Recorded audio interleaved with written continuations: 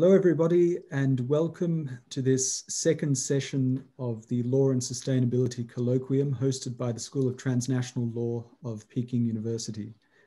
My name is Stephen Minas. I'm a member of the faculty at the school, and it's a pleasure to welcome everybody to this webinar, which is appropriately enough occurring on the 5th anniversary or thereabouts of the adoption of the Paris Agreement. The topic we will be discussing today is the topic of the question of regime divergence or convergence, the law of the sea and climate change. And I'm delighted that we are able to welcome Dr. Nilofer Oral to make a presentation on this topic. Nilofer is the director of the Center of International Law at the National University of Singapore, as well as a member of the law faculty at Istanbul Bilgi University, a member of the International Law Commission, co-chair of the study group on sea level rise in relation to international law. And Nilofer is in a quite unique position in that she has advised the Turkish government on both law of the sea matters and has acted as a negotiator in climate change negotiations. Nilofer is in addition a distinguished fellow at the Law of the Sea Institute at UC Berkeley. So there is no one better qualified to offer us a presentation on this topic. Can I say that after the presentation, there will be time for questions, and we very much welcome your questions and comments. And you are in particular welcome to write your questions into the chat box during the presentation, and we'll return to them afterwards. So Nilofer, you're very welcome indeed, and the floor is yours. Thank you. Thank you so much, Stephen, and greetings to all. It's really for me a great honor and pleasure to be part of your program. And so I thank yourself and of course the university for this very kind invitation. And I have to say that this is a topic that is something very close to my heart. It's a very important topic, and also because it combines, for me at least, two issues that I work on. One is law of the sea, and the other is climate change. And as you know, we met often in the climate change negotiations. I had the privilege of being part of the Turkish delegation for the climate change negotiations from 2009 to 2016, and of course the famous Paris Agreement. So to me, this is an issue that is of great importance, and I hope today what I will convey to the students, some may or may not be aware of these issues, but I think in the last few years there has been a growing understanding and attention to climate change and the ocean and the risks that we are facing and what that means. So if you give me a moment, let me get my PowerPoint out here. And I know we have about an hour and a half. I have quite a few slides. But I certainly will make sure that we have time for questions and answers. So the first part, my title is, hold on, let me see if I can do this, okay. Regime divergence or convergence, and what the point of this title is really to look at what seem to be two very independent regimes, the law of the sea regime and the climate change regime. And one is on the ocean, and one, of course, climate change, but we usually associate that with the atmospheric approach. And where are the differences, where are the gaps, and is it possible to bring these together? So first of all, what I'm going to do in the first part is give you some of the scientific background, although with the caveat, I'm not a scientist, so this is a layperson's understanding of the science. And I'm sure if we had a scientist, they could give us much more information, but I will do my best. And if there are any scientists, I apologize if I've made any errors. But what are the challenges for the ocean from climate change that we'll be looking at? Ocean warming, sea level rise, ocean deoxygenation, ocean acidification, and also what we call ocean chemistry change. And the question is, with all these adverse impacts from climate change that we are really now starting to understand more, how can international law respond to the challenges? So this is the big question. So first, as I said, I will look at the science, and then the second part of my lecture will focus on the law, of course, the international law aspects. So first of all, I think it's important to understand just the very critical relationship between the ocean, and I have learned also that there's only one ocean. We sometimes say the oceans because we think of Pacific Ocean, Atlantic Ocean, Indian Ocean, but it's really one ocean. So why is the ocean so critical for climate change? Well, the ocean really is an important factor in regulating the climate we have.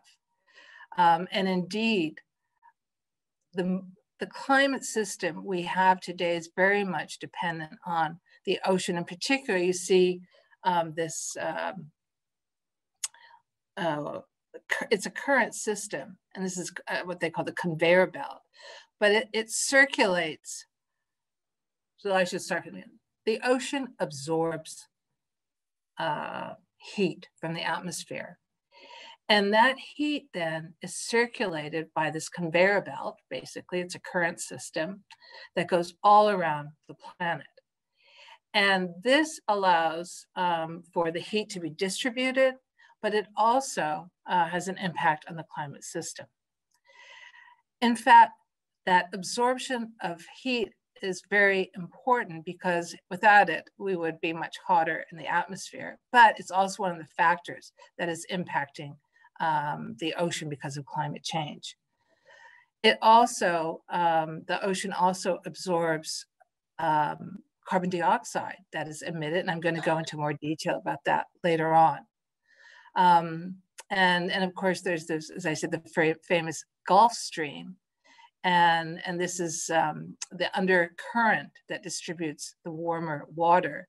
And for example, if that were to change, if there were to be a decrease in temperature, and we're looking at the melting glacials, that could have an impact, particularly in the Northeast Atlantic, which that part, even though they may have cold winters, it would be even colder.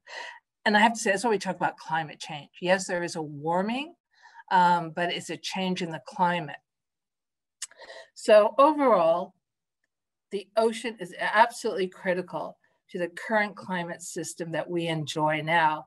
And remember, it is that climate system which our agriculture depends on, our fisheries depends on, our life depends on. And I think what we're understanding is how critical the ocean is to our life. And this is just I think the more scientific explanation of what I just told you about the conveyor belt. It's called the thermohaline circulation. But again, this is very important for the climate. Again, just some facts, scientific facts. Seawater takes up heat more than 4,000 times as effectively as air, and it transports and stores large quantities of heat. So the ocean is absorbing heat that would otherwise stay in the atmosphere. So it has absorbed, the ocean has absorbed 93% of the heat generated through anthropogenic human-caused global warming.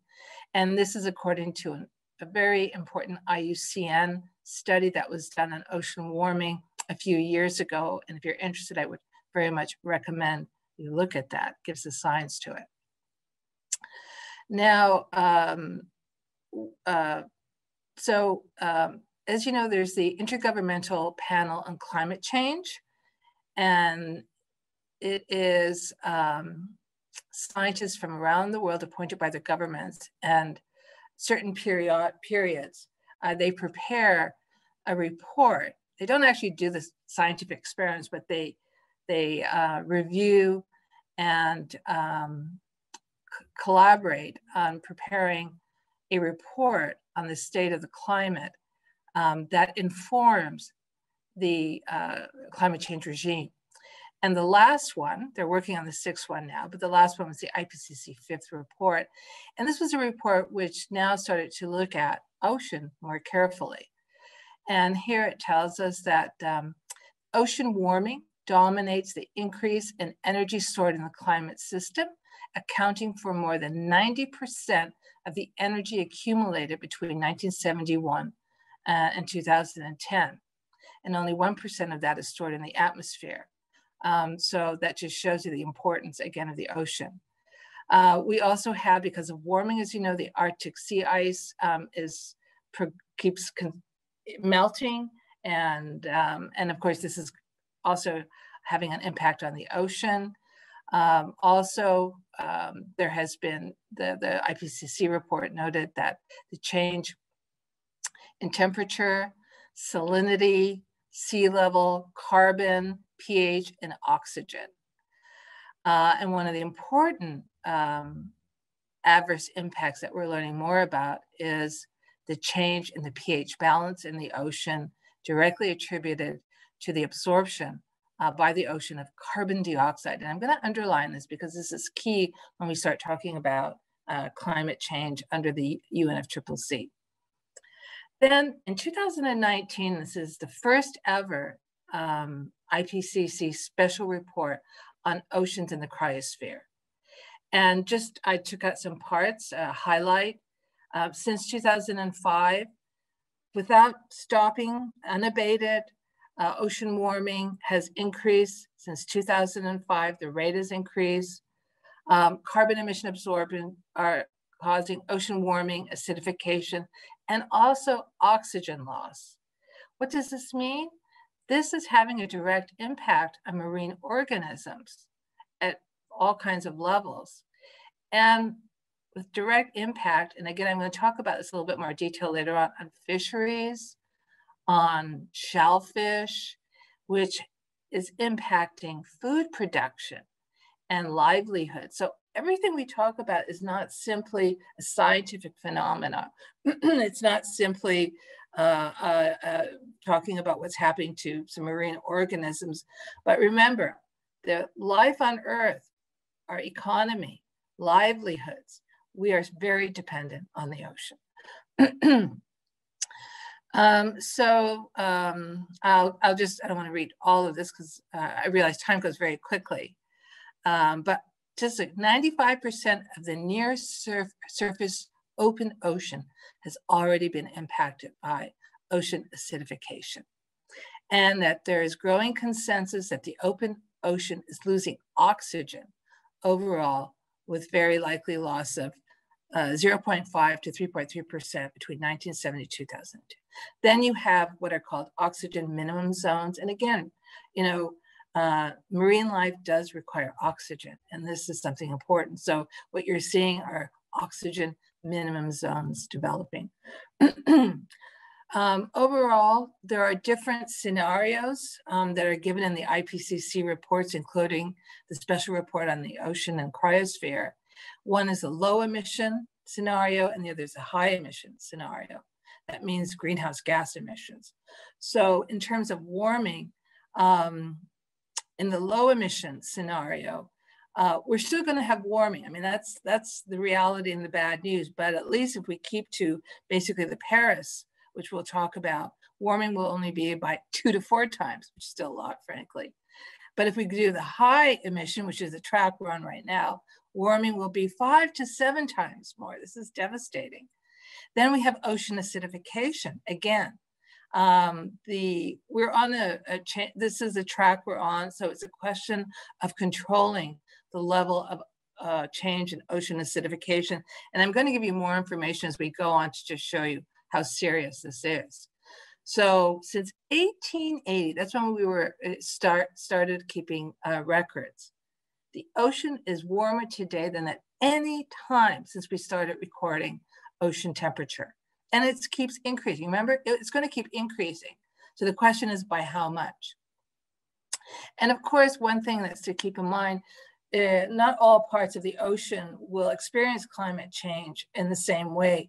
Some will have more adverse impacts than others. And unfortunately, the southern hemisphere tends to be where you'll see more impact, but also the Northeast Atlantic. Another concern is that there is 2.5 gigatons of frozen methane hydrate stored in the seafloor. And methane is a very powerful greenhouse gas. I understand that 1 million metric tons of methane is equivalent to 25 should be metric tons of carbon dioxide. So there's a huge difference. What happens if that's released? And there is some concern about that. That could be devastating actually as well.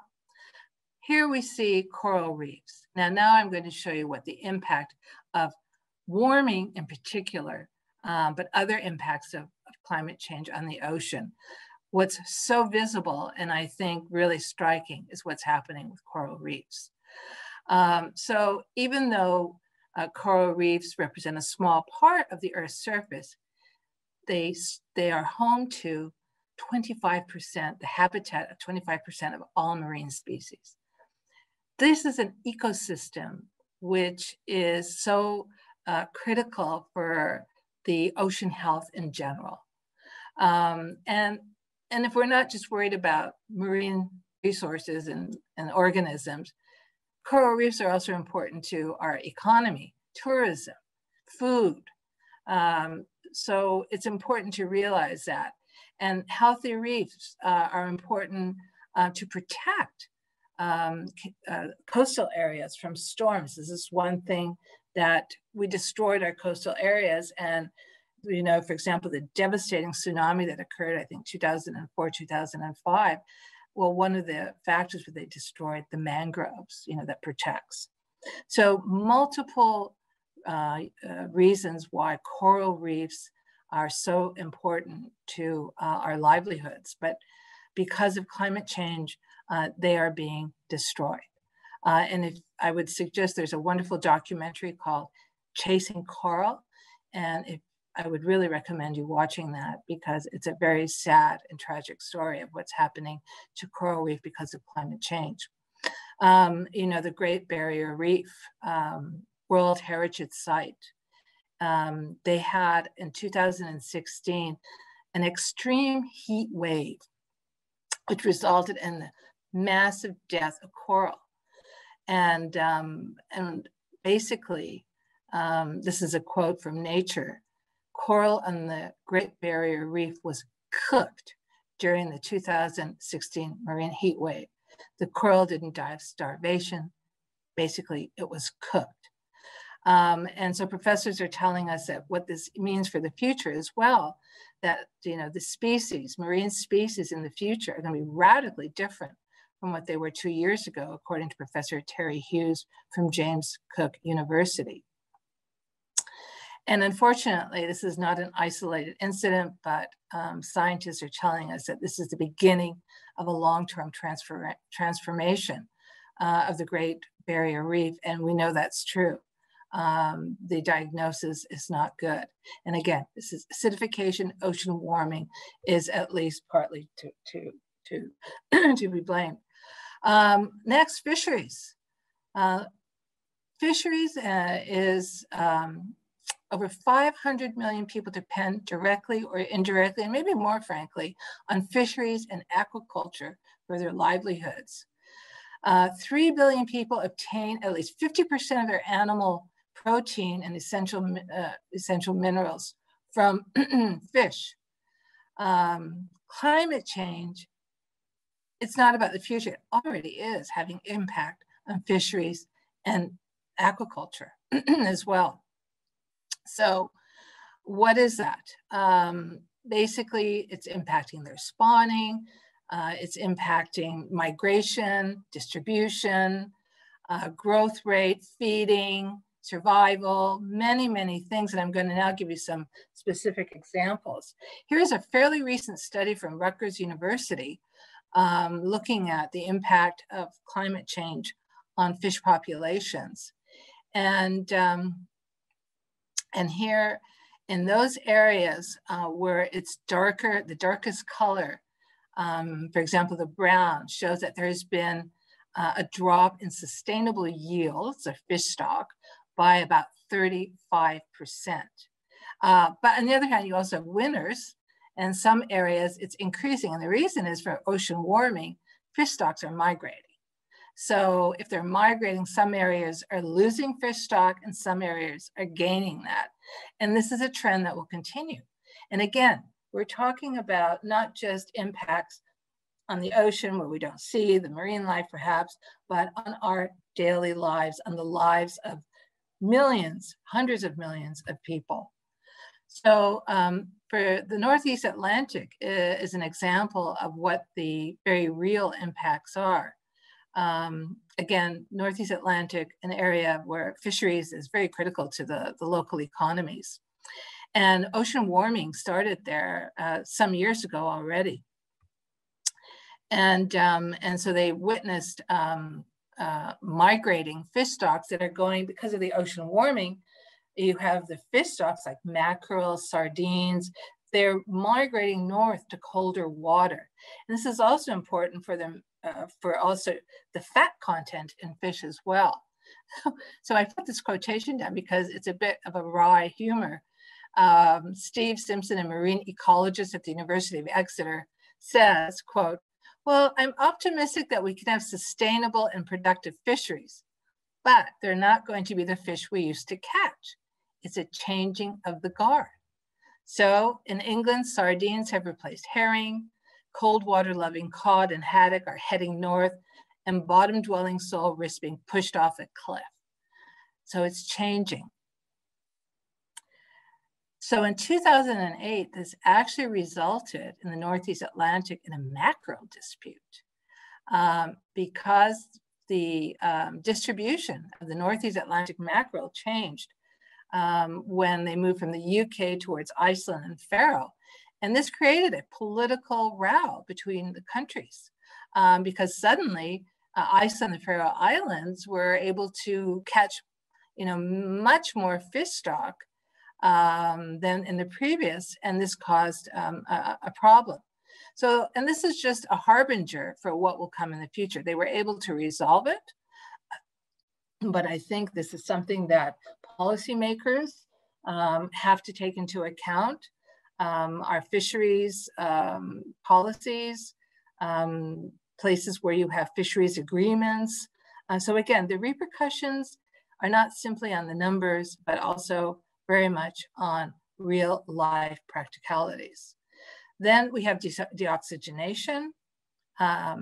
Increasing warmth of the ocean creates stratification of the ocean and alters the distribution of oxygen.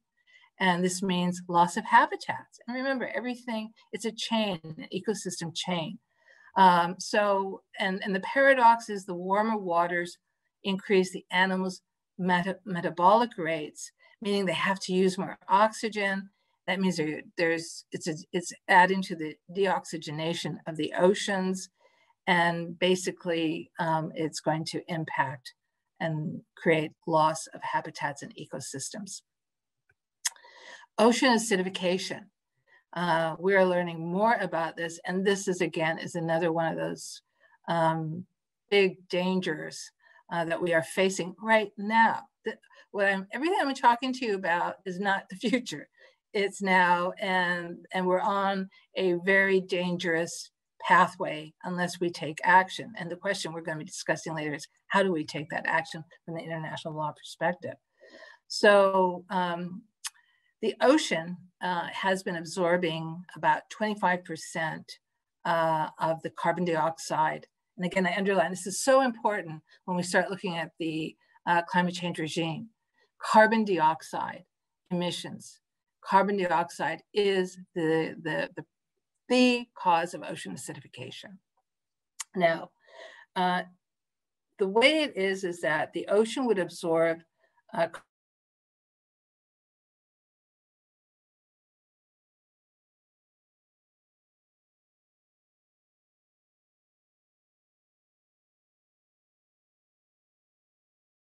carbon dioxide.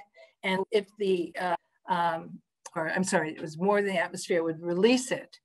And the negative box would be where it was more, and so it could not release. And that's where we are now. So the ocean has been absorbing more carbon dioxide and not being able to release any, meaning it's becoming more acidic. And it's expected that this is going to continue. What does this mean? What does it mean for the ocean to become more acidic, for the pH level to have decreased? What it means essentially is that marine creatures cannot build shell or skeletons, right? They're not able to have enough calcium carbonate. And that means that their survival level is reduced, and also it will reduce the food chain as well. So this is basically the chain they show, but the change in pH level means that marine creatures will not be able to produce the calcite or aragonite, basically calcium carbonate, to build shell, to build skeletal, and they will not survive. And that means that we're going to see an impact on other marine organisms that depend on them. And just to put this into perspective, the National Geographic, to me, this was just striking. For tens of millions of years, Earth's oceans have maintained a relatively stable acidity level. It's within the steady environment that the rich and varied web of life in today's seas has arisen and flourished. But research shows that this ancient balance is being undone by a recent and rapid drop in surface pH that could have devastating global consequences. Over the past 300 million years, I repeat that, 300 million years, ocean pH has been slightly basic, averaging about 8.2. Today it is around 8.1, a drop of 0.1 pH units. And it's a 25% increase in acidity over the past 2 centuries. 300 million years we've had a stable pH level, but because of human activities, because of our carbon dioxide emissions, we are altering that. That's why we call this the Anthropocene. This is the period where human activities have changed the geology of the Earth. So just to put it what it means, that means the lobsters won't have shell. Crabs won't have shell. Oysters won't have shell. These are multi-million, maybe multi-billion-dollar industries as well. We know that in the, for example, in the United States, they're already trying to address the ocean acidification with a multi-million-dollar oyster industry, not alone the lobsters as well. And this is around the world. So again, I keep making the link. We're not talking about theoretical or invisible impacts. These are having direct impacts on all of our lives. And again, just this is a list of the marine shell life that will be impacted. And you can see that it's a long list, it's very important. Next is sea level rise. And I think we're all aware of that, the melting glaciers and also the warming ocean.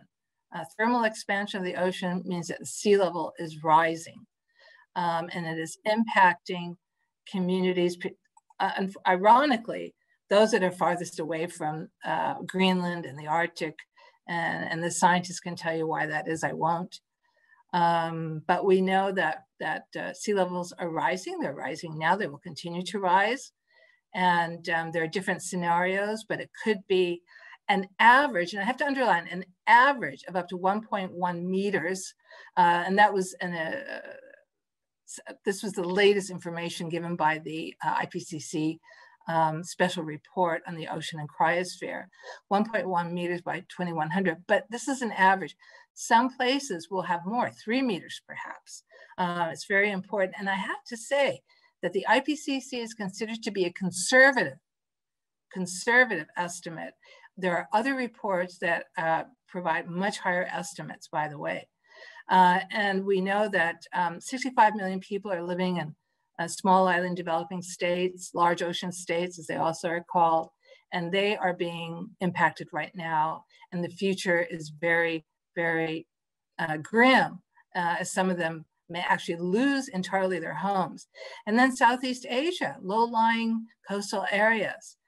We know that the region is a very vulnerable region. What are the adverse impacts here? Well, this is a legal issue. Loss of maritime zones, loss of baselines, loss of islands. And I will talk about that a little bit more, but it has stands have some very serious impacts on certain legal status and what that means for stability, peaceful relations, and that. And I'll talk about that more. Okay. All right. Now it's time finally to get to, and where are we? All right, good. Okay. Now let's get to the legal part. So here we have the situation. We have the factual situation on the ground concerning climate change and the ocean. So, of course, as an international law person, we're looking at, well, what does the international law framework provide? What is it that we can do with international law to respond to? What do we mean by respond to? Well, how can we take measures? How can we have states take the necessary measures to actually prevent, to reduce, to control these adverse impacts on the ocean? So the United Nations system has already expressed, the UN General Assembly has already expressed its serious concern about the effects of climate change on the marine environment and marine biodiversity, including coral reefs, the vulnerability of the environment, fragile ecosystems of the polar region in particular, and it has emphasized the urgency of addressing this issue. So this is, and I think if you see the UN Secretary General Guterres, I have to commend him. He has really placed not just climate change, but the whole issue of sea level rise, in particular, the impacts it will be having high on the agenda of the United Nations. And as Stephen mentioned, I'm a member of the International Law Commission Study Group on Sea Level Rise.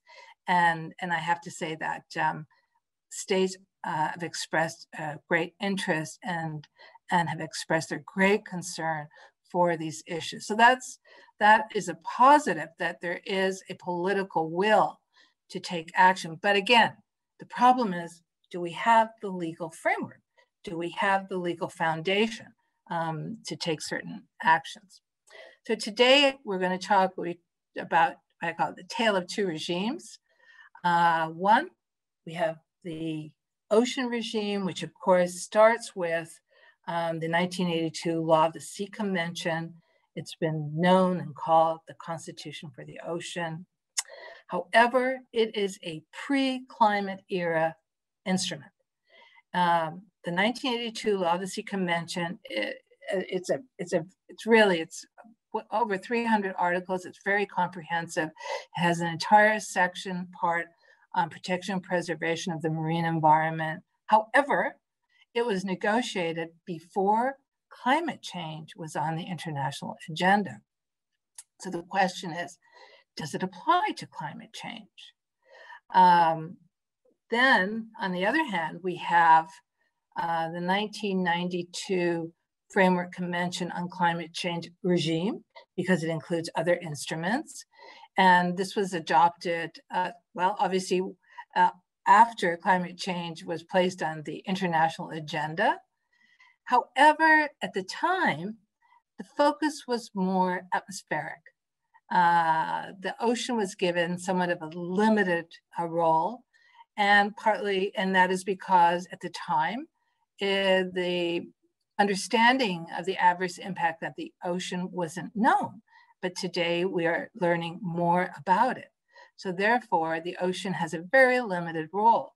So we have an ocean convention that doesn't talk about climate change, and we have a climate change regime that has given very limited space to the ocean.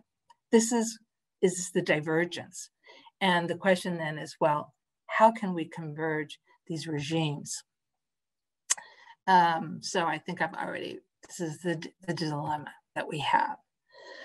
So basically the UNFCCC regime is the Framework Convention, the Kyoto Protocol that was subsequently amended by the Doha Amendment, which is now in force, and of course the Paris Agreement.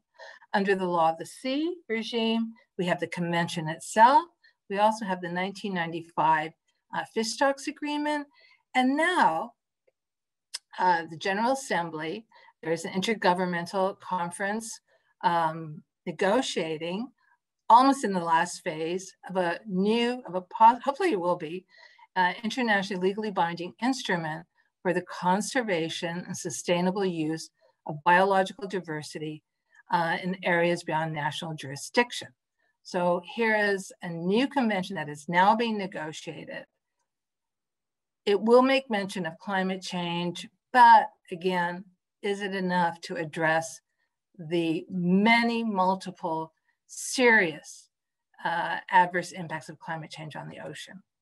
So first, let's look at the UN climate change regime.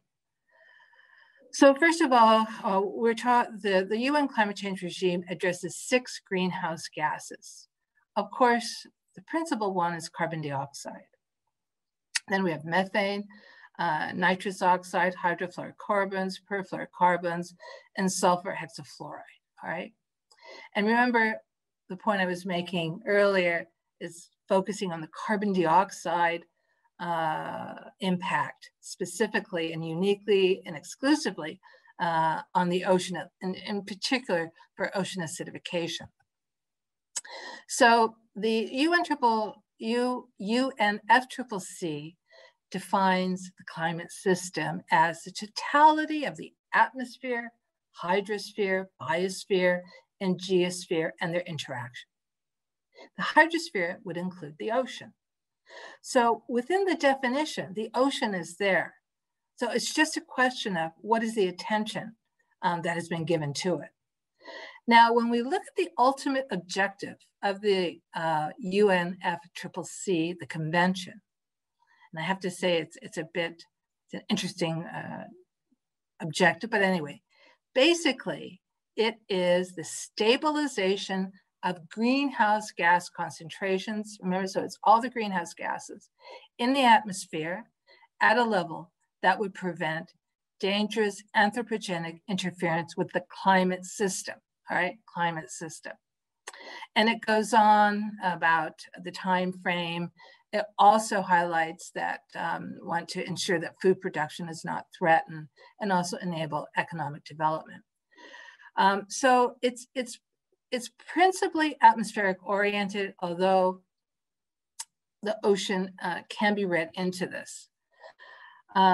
So the question is, how would this apply to the ocean in terms of how would it apply to ocean warming? How would it apply to pH levels for ocean acidification?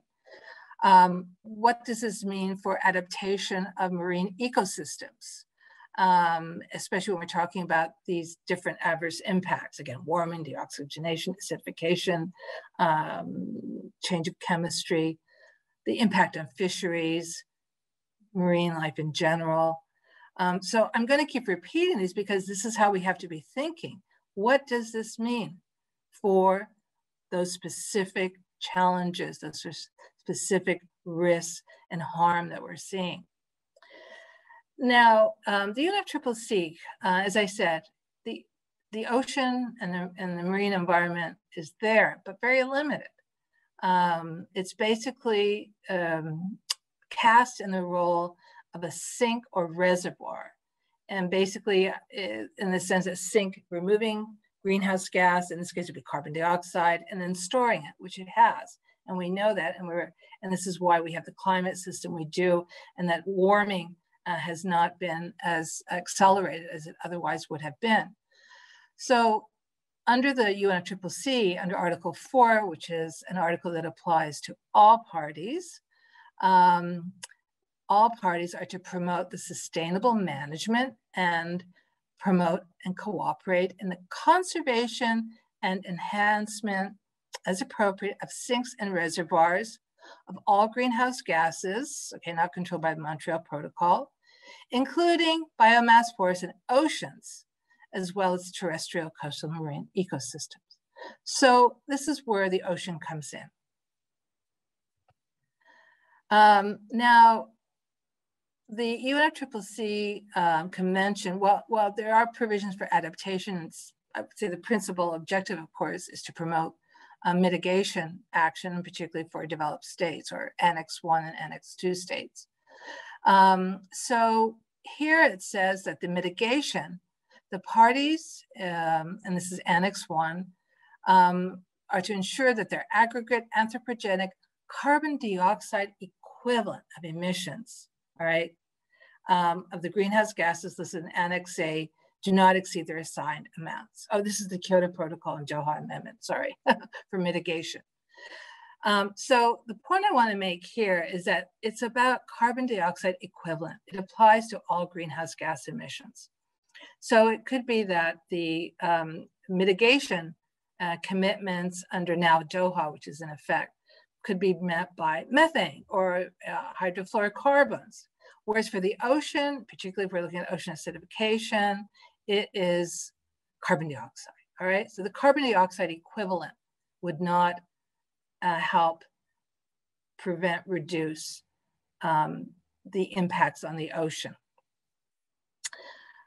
So then we have the Paris Agreement. And here, there's an extensive preamble in the Paris Agreement. And again, of course, it recognizes the importance of conservation and enhancement of sinks and reservoirs, which would include, again, the ocean and marine ecosystems. And there is one reference to the ocean here, noting the importance of ensuring the integrity of all ecosystems, including oceans, all right? So it's in the preamble. Now, Paris was important for many reasons, the Paris Agreement, but what it added to the climate change regime was a specific goal, a temperature goal. And the temperature goal under the Paris Agreement is, we know that temperatures are increasing. So the goal is actually at what level to stop the increase. So according to Article 2 of the Paris Agreement, the goal is to keep the increase in the global average temperature to well below 2 degrees centigrade above pre-industrial levels, but to pursue efforts to limit it to 1.5 degrees centigrade, right? So 1.5 degrees centigrade really is the ideal. The question is, how do oceans fit into this? We don't have the information as what the relationship is between this temperature goal and, well, okay, ocean warming, it certainly will have an impact on that. Deoxygenation, acidification, not clear. Sea level rise, yes, but do we have an understanding of what the temperature limits should be for these particular adverse impacts? Is there a corollary benchmark for the ocean, right? Particularly concerning the pH level, let's say. Also, the Paris Agreement, Article 2B, talks about increasing, again, the ability to adapt. Adaptation is very important. So when we talk about climate change, we have mitigation and adaptation. And one of the important contributions of the Paris Agreement was really to put them on equal footage. So again, here, increasing the ability to adapt to the adverse impacts of climate change, foster climate resilience, and low greenhouse gas emissions development in a manner that does not threaten food production. In a manner that does not threaten food production, well, what about the fisheries that are being impacted because of ocean acidification, ocean warming? Isn't that already being threatened? So again, where does the ocean fit into this? It's not clear. We don't have a framework for this yet. Now, Article 4, of course, basically includes an objective for states to select a time period for when their greenhouse gas should peak. And it should be as soon as possible. So when we're talking about peaking of all greenhouse gas emissions again, the question is, if it's applying to all greenhouse gas emissions, should there have been a peaking of carbon dioxide emissions? And it may be that most of it will be carbon dioxide, but the framework isn't made this way because we need to be able to link this peaking specifically to the adverse impacts on the oceans. And we don't have that yet. And I'll get to where I think perhaps we're moving in that direction. So is there a peaking limit that can be linked to the ocean? Now, the climate change regime overall, and understandably, there's reasons for that, has given a great deal of attention to land use and also forests and deforestation. There's the whole RED and RED Plus program.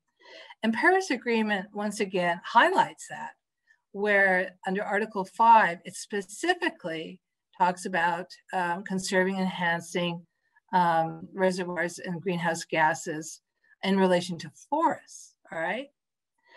So there's no doubt, we know that trees are they store carbon dioxide, and when they're destroyed or cut down, they release that. And so there's no doubt that the ocean will also benefit from this. And in Article 5.2, it talks really promoting incentivizing activities that will prevent deforestation. We don't have an equivalent for the ocean, though. We don't have an equivalent for preventing acidification, warming, deoxygenation. And that's a point I want to make, that it's very terrestrial orientation, the Paris Agreement. And again, this applies to adaptation. Again, parties are to increase their ability to adapt to the impacts of climate change and foster climate resilience. And of course, this is broad language, but what we don't have is a clear framework of how it would apply to the ocean. And this is definitely a gap. We need to have that clarity, we need to have that framework, and we need to have action being taken on that. Now, where we see some movement happening in this area is in the nationally determined contributions. So Paris, I'm going to have to speed up. I realize time is going quickly.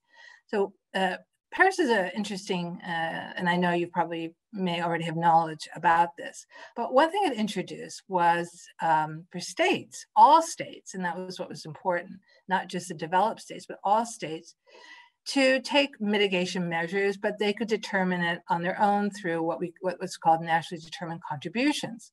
And this could also include adaptation measures.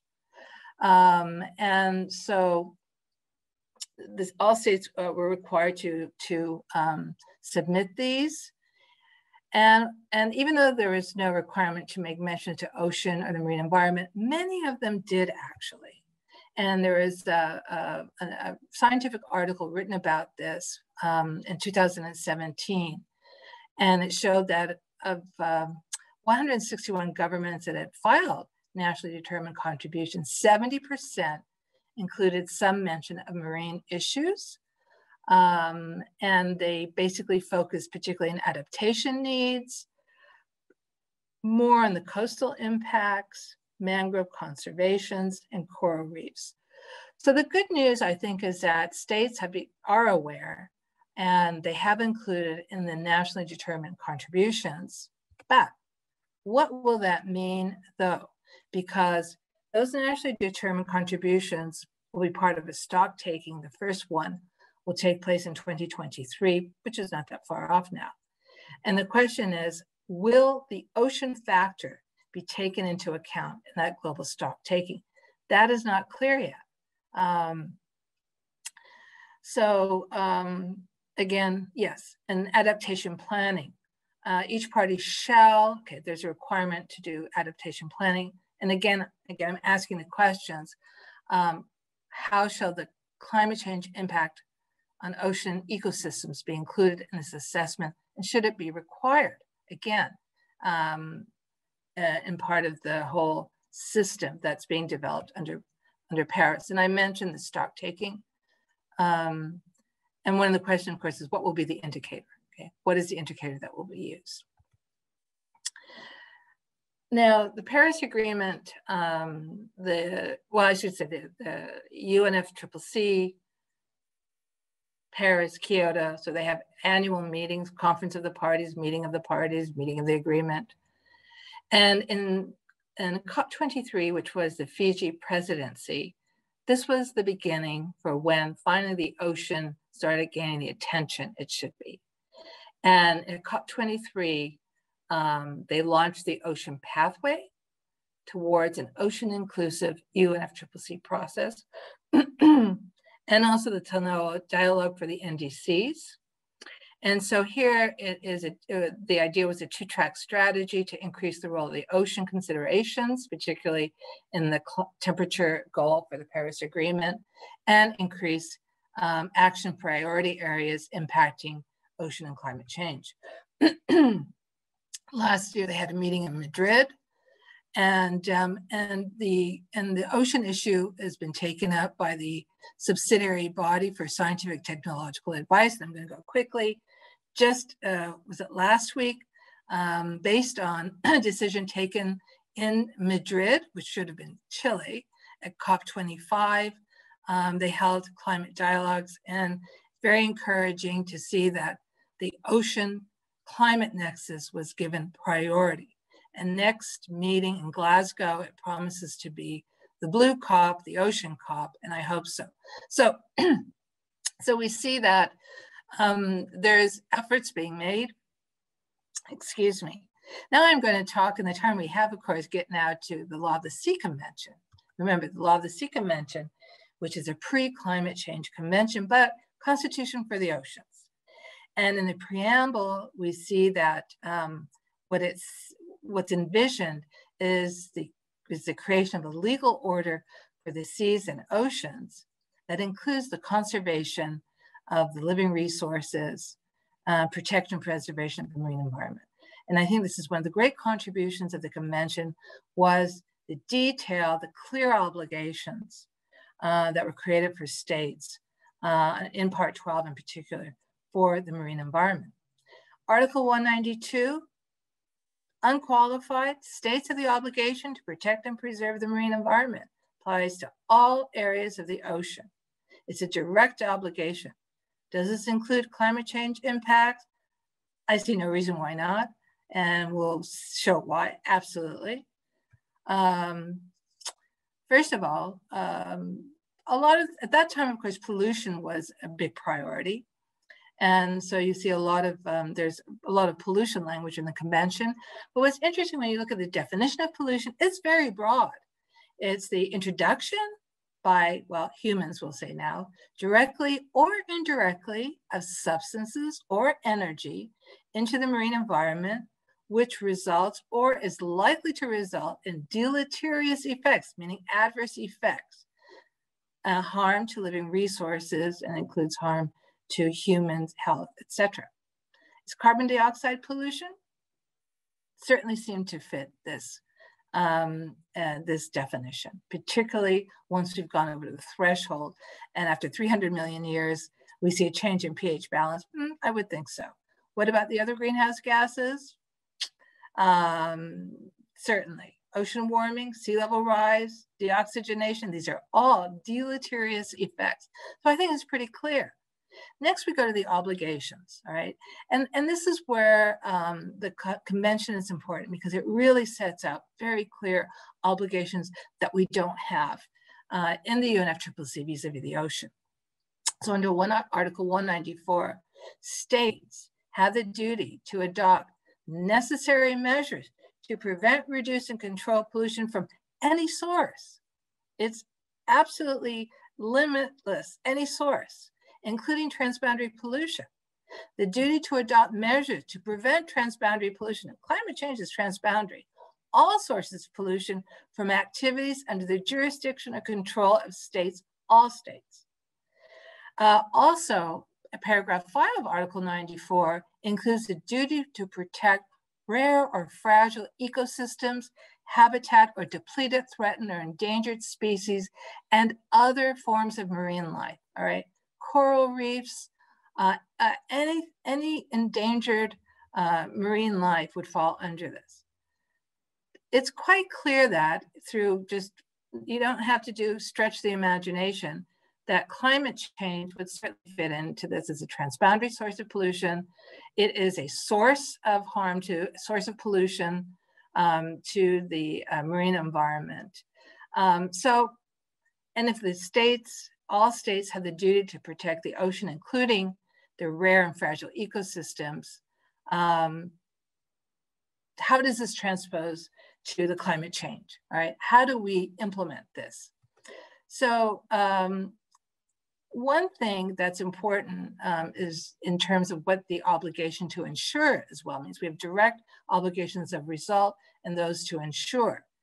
And the ICJ, but we also have the International Tribunal for the Law of the Sea and its 2 advisory opinions, gave us a very clear outline of what that duty is. States have to adopt the appropriate rules and measures, exercise vigilance and of these measures and their enforcement, and also monitor the activities of private and public operators. And this had to do with the seabed mining. So would this apply to those activities under the jurisdiction control of states, such as carbon dioxide emitting power generators that use oil or coal? Why not? Also, under Article 197, states have a duty. I mean, it's not qualified. States have a duty to cooperate. This includes on a global basis or on a regional basis, but anyway, directly or through competent international organizations in formulating and elaborating international rules, standards, and recommended practices, goes on, for the protection and preservation of the marine environment, goes on.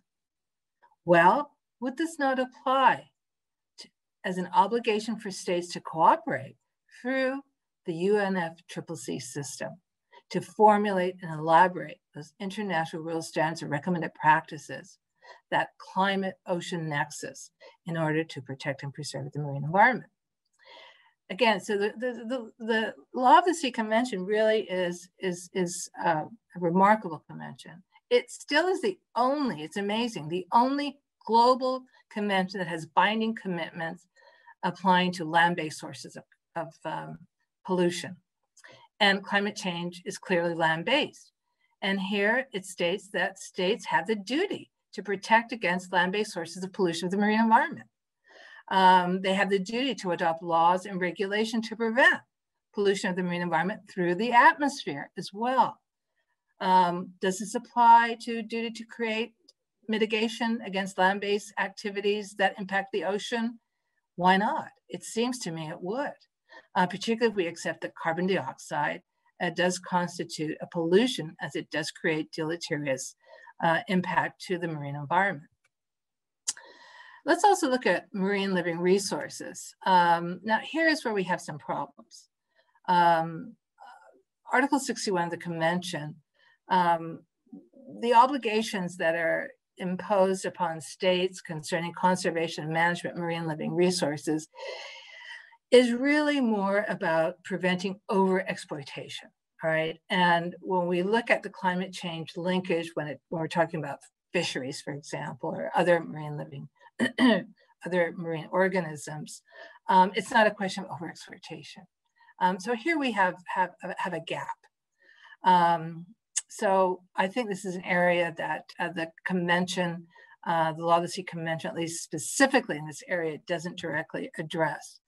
The same is with the fish stocks agreement for straddling and highly migratory stocks.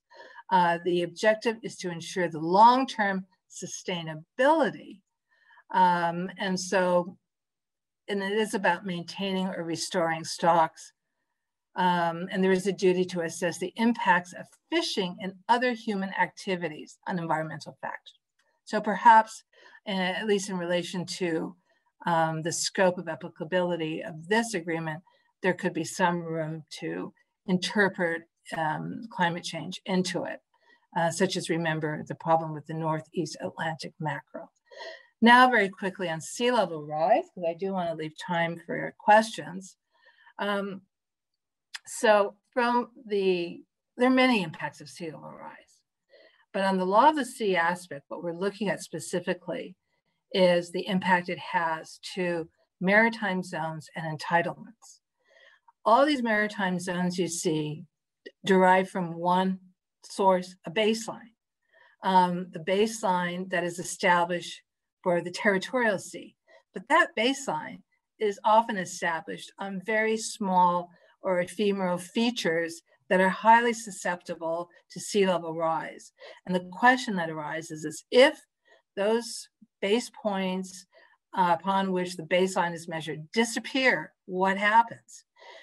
Is there an obligation of the state to have to adjust the baseline, come up with a new one, which means that all these maritime zones will shift inland? And that can have a huge impact on many issues economically, but also relations with other states. And particularly when we're looking at the exclusive economic zone, which is, has fisheries.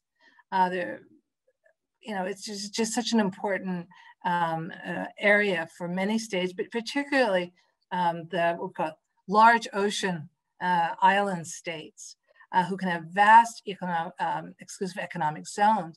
But if they lose an island and they have to change their baseline, then that can alter everything. So the Law of the Sea Convention isn't clear about this. And this is an issue that's been taken up by the International Law Commission, but also the International Law Association has also done very good work on that. Archipelagos. So is a complicated formula, but again, it rests on an island or atoll or coral. And if one of those offshore features that allows an archipelagic state to draw with it, use an archipelagic baseline and be able to enclose a vast area of ocean space is lost, they could lose that ocean space. And again, this can have devastating impacts in many ways, from economics, fisheries, navigation. And so these are some of the issues that we have to tackle with. We know sea level rise is happening now. We know islands are already disappearing. And the Law of the Sea Convention has a rather cryptic definition of what's an island, what's a rock, and what's important for purposes of sea level rise is that a rock is not entitled to an exclusive economic zone or continental shelf. And the definition of a rock is an island that cannot sustain human habitation or an economic life of its own. What happens when, because of sea level rise, due to climate change, it's not simply that the island has to disappear, but can no longer be livable because sea has entered into the freshwater sources, so it's no longer habitable. Is it now a rock? Does that mean now that that island that once was entitled to an exclusive economic zone will lose it? Will it devolve into a rock legally? So these are questions that we are still looking for answers. And the reason I raise that now in terms of climate change as well is this also an adaptation issue, all right?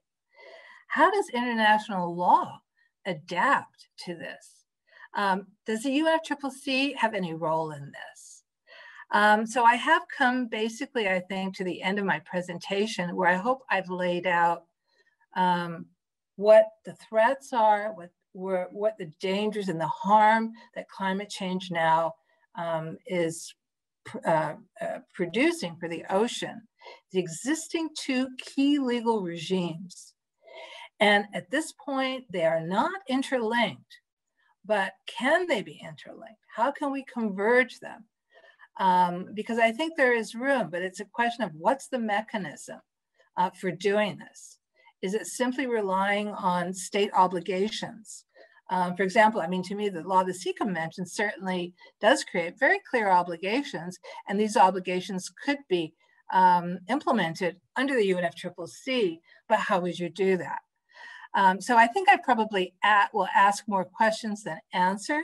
So I think we now have some time for some question and answer and comments on this. And I look forward to your comments, thoughts. And if you have questions, I'll do my best to answer them. Again, I'm not a scientist, so not too many science questions, please. All right, so here are my conclusions. But anyway, thank you. Well, thank you very much, Nilofer, for that extraordinary presentation. I think it's clear that there is a lot of legal material here, and that these two challenges, the ocean and the climate, are so inextricably linked. But we're also confronting this challenge which comes from the simple fact of when the respective laws were drafted and what was on the agenda then and what was known then. And here we are in 2020, soon 2021, having to make sense of it. So thank you very much. The questions that we need to be thinking about for sure. So the floor is now open for questions, and you are very welcome to write your question in the chat box. You're also welcome to put your hand up as Zoom allows and ask a question. I should note that we are recording this session and we do intend to publish it on YouTube. So if you're comfortable being in the recording, you're welcome to ask a question. Otherwise, you can anonymously submit a question via chat. So the floor is indeed open. And just while we wait for questions, Nilofer, perhaps I could make one observation listening to your presentation. You mentioned how different the climate treaties and the Law of the Sea Convention are in various ways. And one of the additional major differences that struck me, apart from their respective lengths, of course, is the nature of their dispute settlement mechanisms. And the Law of the Sea Convention, of course, has a very robust compulsory dispute settlement mechanism. The climate treaties, not so much. So do you think, looking at how the law of the sea broadly can contribute to the response to climate change and ocean acidification, do you think there is a role for interstate dispute resolution, or perhaps indeed a role for the advisory jurisdiction in this regard? Stephen, that is an excellent question, very relevant question and a timely one. Because indeed, the Law of the Sea Convention, in addition to Part 12, Part 15 on the settlement dispute, compulsory settlement dispute provisions, is pretty extraordinary when we look back now in particular. And so there are many avenues for states, if they wish to state parties, I should say, of course, to bring a case. Now, so one would be, an actual dispute, and then you raise the other one, an advisory opinion. So, and added to this, so yes, a state could bring a case, but it would be basically, who would be the other side and what exactly would be the issue. The issue of causation is a sensitive one. Would the courts be able to get into that? The science could be quite complicated. So it would really have to be focusing on what would be the issue. Now, it could be, and as I said, Article 194, 197, those are obligations that are pretty concrete that could be challenged in the sense of, well, particularly the states that are responsible for most of the carbon dioxide emissions, whether they're taking adequate measures to prevent, reduce, and control pollution. Those standards, and I think the due diligence standard, that could be a question, an issue brought. As well as Article 197, implementing that duty to cooperate through an international organization. That could be. What the result is, I don't know. We also know that in terms of obligations of the marine environment, there seems to be some pretty good jurisprudence. It's an obligation erga omnes as well. So that raises the issue of, that's an obligation that applies to all states, meaning that gives standing as well. So very interesting issues. But I think what's looked at more is the possibility of advisory opinion. And I know there's a lot of discussion that's gone on about that, groups meeting, some looking to whether to bring it on to ICJ or ITLOS, but ITLOS certainly because of its existing, well, under Part 15, only for the seabed chambers does it provide for advisory opinion. But we know that under the ITLOS statute and regulations and the IUU, the fisheries case advisory opinion, that if there's a separate agreement to bring a case for advisory agreement opinion, that can be done. And that could be done, and particularly when we're talking about the status of baselines, the status of islands, they turn into rocks, or whether there is an obligation under 194, 197. I think an advisory opinion would be excellent, really, to bring some clarity to this, and it might facilitate action as well, because as you know, your experience in climate change, political will is key to this. Absolutely, and political will, I think, is one of the questions today. And I was very pleased that you mentioned the Ocean and Climate Dialogue. So this, of course, was a direct mandate from COP25, and hopefully this will be followed through. I see there is a question in the chat box asking for the sharing of the recording link. So of course, once the recording is public, we'll be delighted to share that. A substantive question also here. The role of scientific experts is increasingly important in the discourse of law of the sea and international environmental law. According to your experience in negotiating relevant treaties, how do you view the interaction between independent scientific experts and the representatives of governments in the lawmaking process? Thank you. Is that from Peishwan, the question? Yes. So if there's one area where science is critical, it's ocean and climate change, well, climate change in general, of course, and that's why we have the IPCC, and certainly the expert information, expert input is essential. And the special report on the ocean and cryosphere for this reason was really groundbreaking. If anything, to at least really raise that awareness level. But in terms of the negotiations, I was actually just had the participated in a seminar where we talked about this.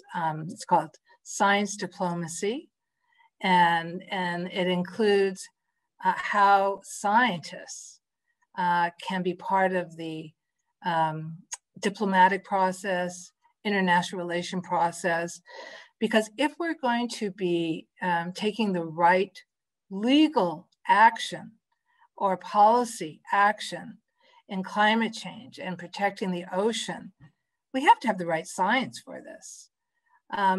But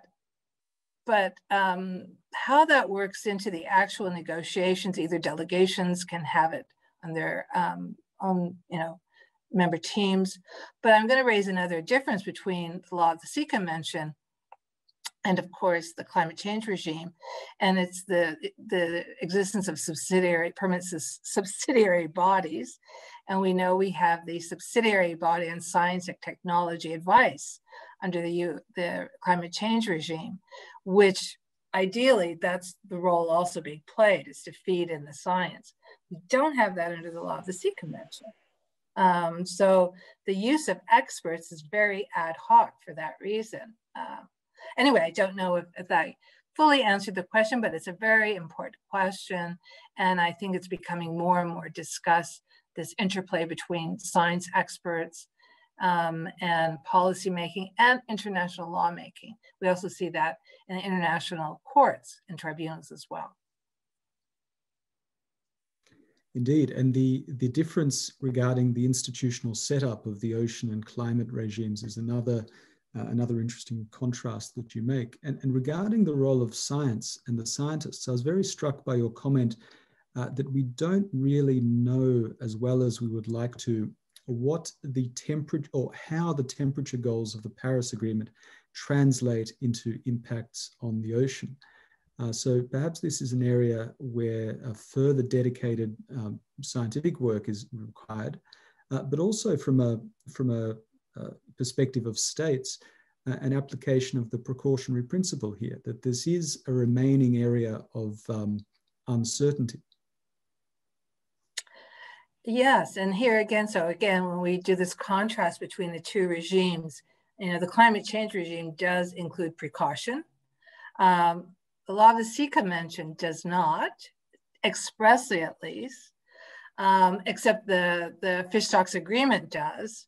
But so again, it is important, but how it would apply. So yes, you raise good points as well. So the floor is still open for questions. I see students as well as some faculty colleagues who are very welcome, as well as others. So everyone is entirely welcome to ask a question. But I see there's a question here. How can we motivate developing countries from where the largest portion of carbon dioxide will come in the future, given the fact that the largest per capita carbon emitter country, the United States, withdrew from the Paris Agreement? Wow, boy, that's $1 million question right there. Or maybe in today it's billion.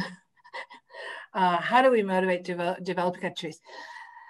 This is where the Paris Agreement is really landmark in that it really, the whole point was to create a very inclusive collective effort for all states to contribute to mitigation.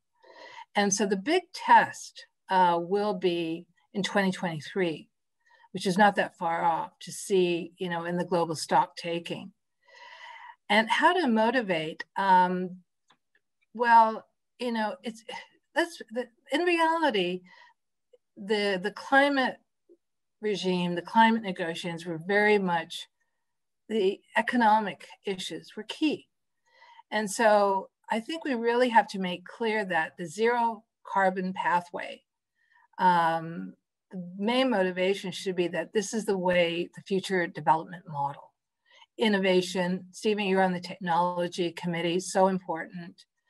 And we see that there's really a very strong social movement now from de-investment, is that what it's called? Anyway, from carbon producing industries, oil and gas.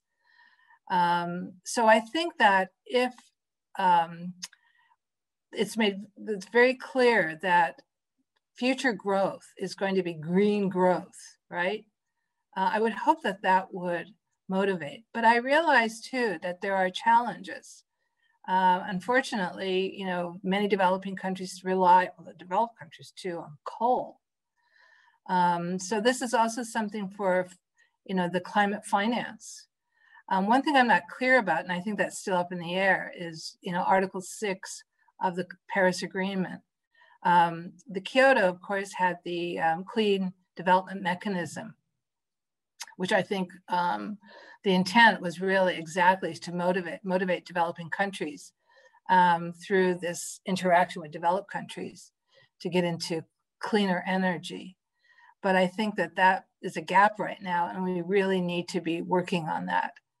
There's no question that we have to have clean no coal, non-petroleum, non-carbon energy sources. So it's a good question. I don't know if I have the answer really, but it's something I'll think about more. So, and the good news is that US will be coming back. Pretty clear. Exactly. You know, exactly. Biden. Right. So they'll be back. Now he just needs to convince the Senate to ratify the Law of the Sea Convention, and they'll be in all the relevant. Indeed. But there's another question here, Nilofer. I'm wondering your opinions about the international legal principles applicable to the evacuation, relocation, and migration abroad of persons caused by the adverse effects of sea level rise. So, this is something, of course, that is being looked at very much so, one by the International Law Commission Study Group. My colleague, who's one of the co-chairs, Patricia Gavalotalos, she's actually studying this particular issue. This is not my area of expertise. The International Law Association as well. And I know that, so first of all, I would say this. The goal really should be is to first look at how we can keep people, prevent migration, right? Prevent relocation, you know, keeping them, you know, and that's very difficult. And this is a huge adaptation issue right there. One issue that's taking place is this whole movement toward artificial islands. And I don't know how many of you know, but for example, the Maldives is building an entirely new capital, Hulhumale, an artificial island. There's a whole industry growing about this. It's a bit controversial, many levels, very expensive. On the other hand, though, it is a way to prevent relocation, perhaps. But we can say that as it is, as we see today, that there's lack of international solidarity on welcoming people, migrants, and there's a whole different terminology on this. I think we're extremely unprepared. A lot of it will, the relocation actually will happen internally. So a lot of this will be, much of this will be internally. And so states have to be internally prepared for this. The International Law Commission also has prepared a draft set of articles on the protection of persons in the event of disasters. And it includes slow onset events or disasters such as sea level rise. And so there are principles in there as well. And the key principle is cooperation, right? States have to cooperate. What does that mean exactly? So they need to be able to provide support, solidarity, funding. We don't have the mechanism yet for this. So it's not my area of expertise, so I'm just kind of giving some thoughts, sharing some thoughts with you, and I think on a very critical problem, and we have yet to see it. We're already not prepared for people relocating as it is. And so this is another potential disaster in the making. Yes, I see that Xiao Tong is asking for the floor. So Xiao Tong, you're very welcome to ask a question. Thank you, and thank you, Professor, for your presentation.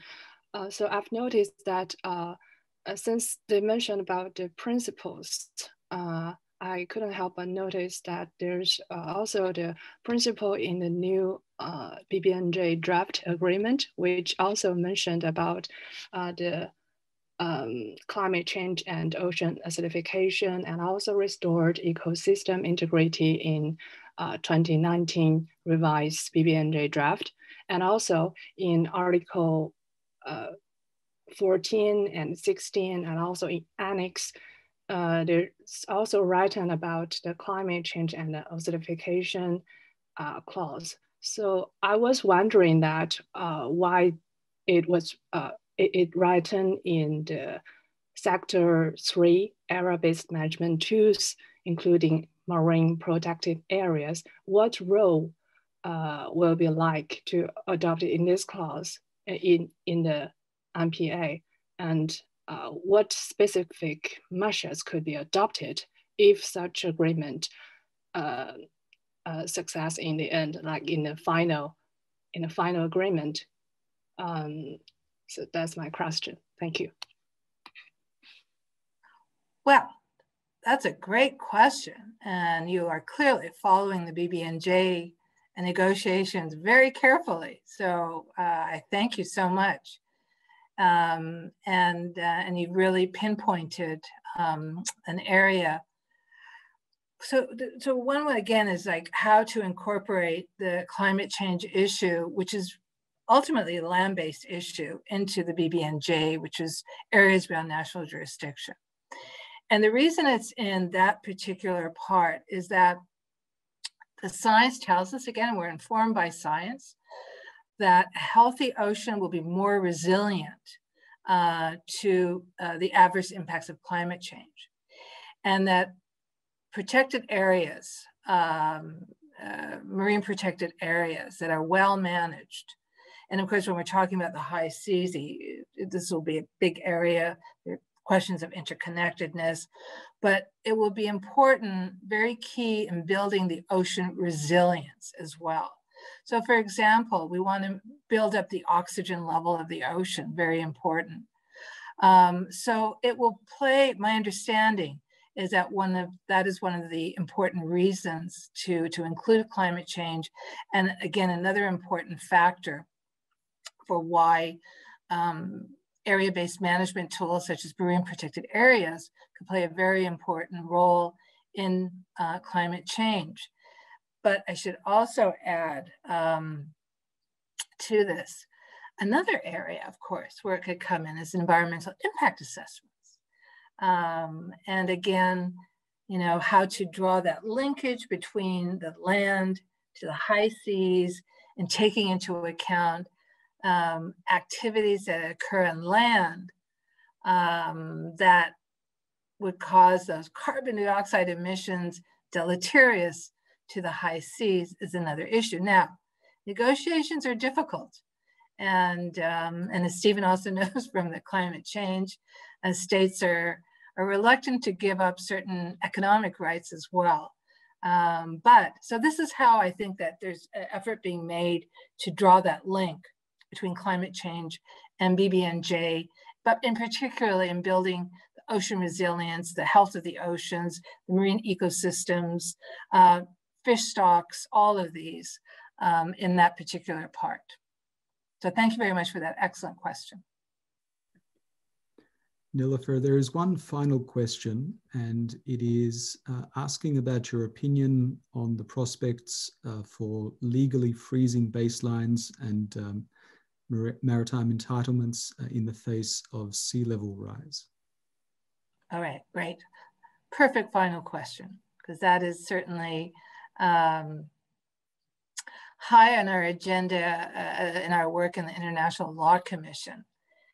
So one is the terminology. I think the ILA decided not to use freezing, but maintaining.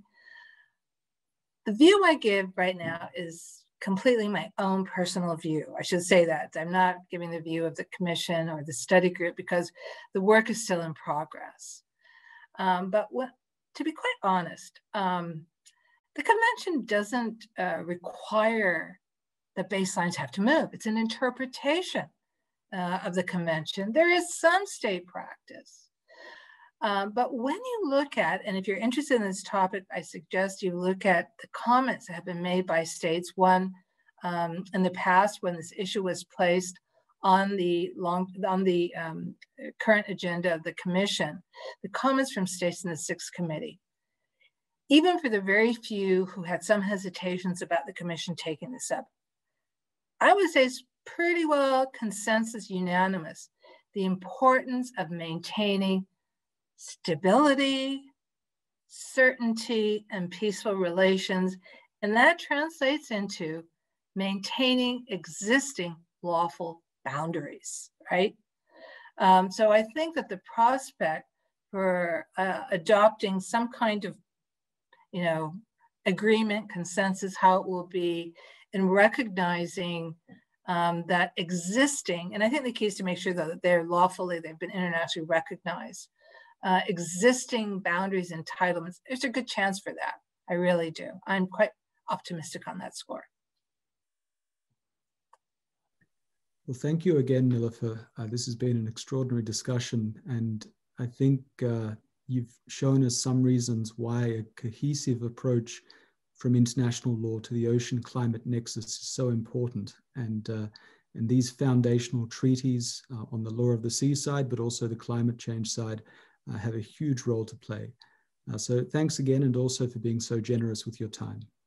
Thank you, Stephen. It was a delight for me. I'm very pleased to have been part of this and given the opportunity to share what I think is really such a critical issue that for all of us. So thank you, and congratulations on the great work you're doing as well at your university. Thanks so much. And thank you to everybody who has joined us for this webinar, who have asked questions, and everybody who's tuned in. I hope that everybody takes care, stays safe, and until next time, see you later.